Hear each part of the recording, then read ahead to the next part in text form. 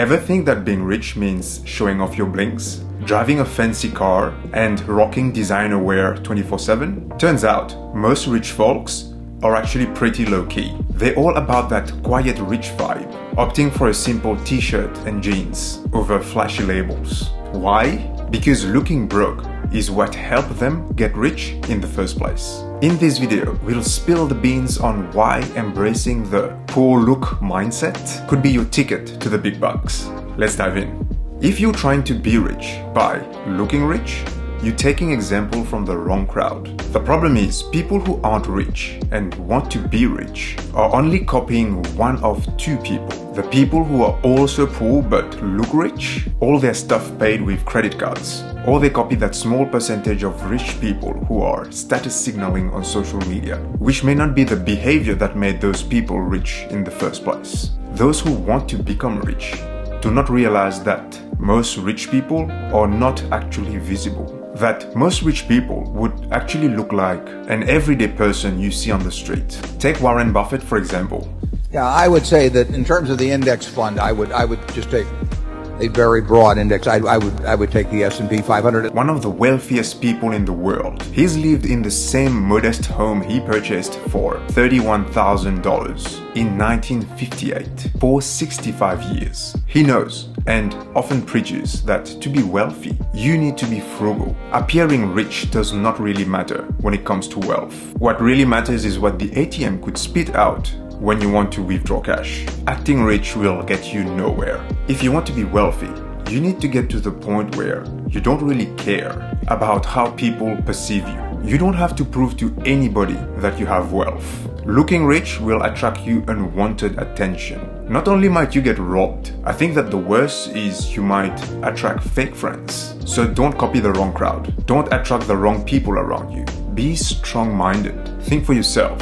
And don't worry about what others may think of you when it comes to looks and owning material things. It's fun to not look rich and actually be rich. Let others think you are a simple, poor person. It's the best strategy. Rich people don't care about looking poor. They don't care about looking rich. They don't really care about what you think.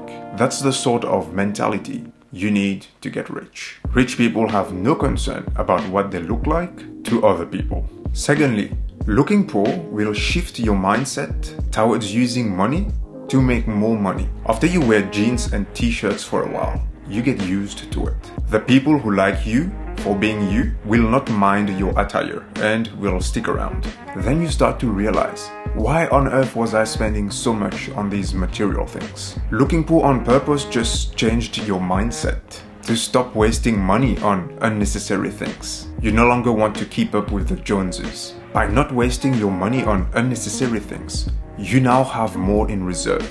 And do you know what the rich do with money they have in reserve?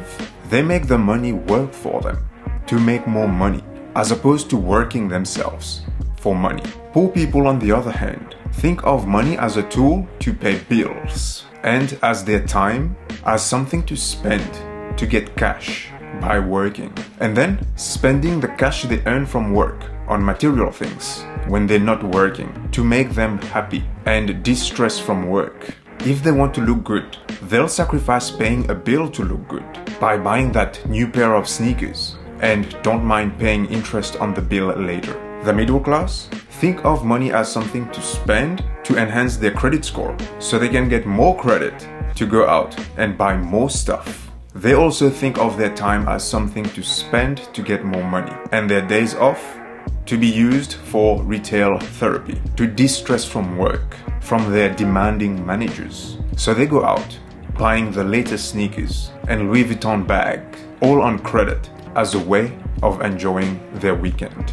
The rich, on the other hand, look at money as a tool to be used to make more money by investing in shares, real estate, businesses, any sort of income generating assets. They don't really care about how they look.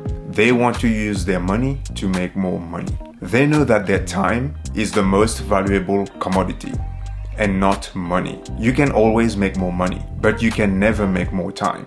So they prefer to make money work for them, to buy back their time, so they can get to financial freedom, freedom from a 9 to 5, freedom from a boss, and buy all the other freedoms. If you make it your mission to look poor, all the money that you were instead going to use on fancy cars, fancy vacations, so you can post pictures on Instagram, fancy meal with friends, all that money can instead be invested for your future, so you can one day have true time freedom every single day, instead of freedom for a month from a job you hate by going on vacation, but then needing to go back to that job after the holidays are over. Looking poor will prevent you from taking unnecessary debt. Making it your duty to look poor will stop you from taking on board unnecessary debt, like car loans and credit card debt. Rich people's wealth is not tied up in fancy clothing, shoes, brand new cars, stuff that basically go down in value. Their wealth is tied up in equity, in stuff that is growing in value. Their money is making more money for them. Get unfancy cars, get unfancy clothes, take unfancy vacations, pay off your debt, get an emergency fund, be invested in the stock market via low-cost ETFs on a regular, consistent basis without touching those investments for years and years and years to come. This way of living allows you to save and invest the surplus so that your money compounds over time. Here's a bonus about looking poor. People won't ask you for money because you look like you've got none. By looking rich instead of being rich, you're forfeiting your future money without realizing it. $1 today is worth more than $1 tomorrow if the dollar today is properly invested. $1 borrowed today will mean that you're paying more than $1 back in the future due to the interest that you need to pay on top. If you keep borrowing to finance a life of extravagance, it may look like you can pay the bills and the interests coming through to you today. What's not visible to you is the extra money that you're actually paying in interest and the money that you are potentially losing by not investing. Here is an example. Let's say you find a car that will make you look rich, that costs $70K. You go to the bank, you present proof of your steady paycheck. The bank says, yep, you make enough for us to give you a loan for this car that you want at 8% interest per year. All you need to do is make a small monthly payment of about $513 over the next 30 years. When the 30 years are over, you would have paid off the car and it will be all yours.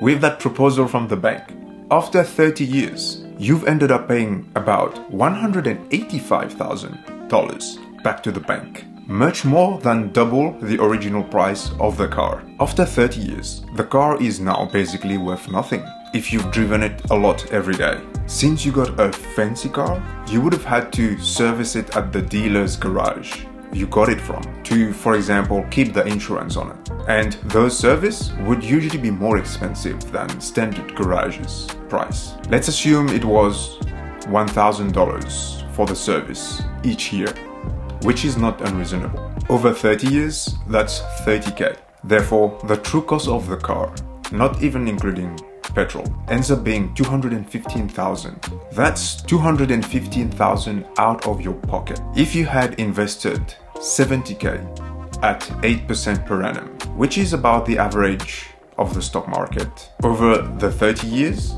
you would have ended up with about $765,000. See the difference there? Losing $215K vs making $760K. True wealthy people don't forfeit their future money for today's look.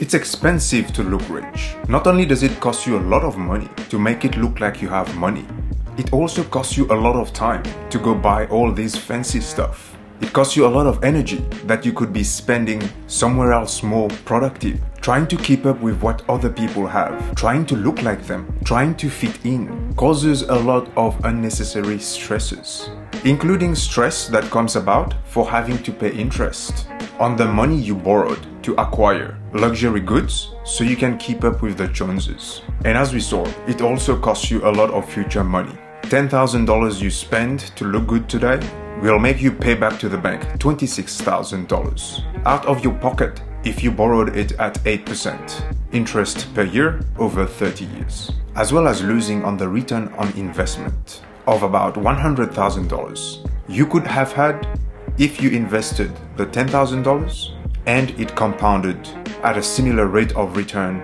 of 8% per annum in the stock market over 30 years. As example, how to truly be wealthy instead of looking wealthy. You'll need to look at money as a tool to grow more money, as opposed to a tool for you to go out and buy more stuff, or to just pay the bills, or to improve your credit score so you can get more credit. The trick would be to live a lifestyle way below your means. Then take the extra cash you save and use it to grow your money by investing. This strategy buys time freedom over the long run. It means you could have your time back to do whatever you like. Work on cool projects. Build businesses you want to build to have impact. Or make more money if that's your thing. Spend time with family. The sky is the limit. However, remember, wealth building takes time. If you've enjoyed this video, you're going to love this video up here, which is about 3 categories of ETFs that you could invest in for life and receive pretty good returns over the long run.